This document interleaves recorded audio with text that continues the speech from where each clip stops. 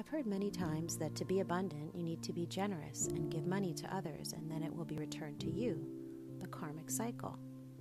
I believe abundance comes from generosity in all things, your time, your money, your love, but I also think it goes a step further. I believe that abundance comes from giving generously and not expecting anything in return. Giving to help others and to make the world a better place is truly what abundance is. If you give to others with no expectation or concern for receiving anything back, then that is abundance in its purest form for you and the recipient. There are endless opportunities to share abundance with others, and it doesn't mean giving money. Give up yourself in big and small ways, share what you have with others and let it fill you up.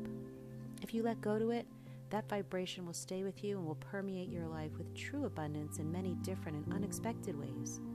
And most importantly, it will put out positivity into the world, and we definitely need more of that.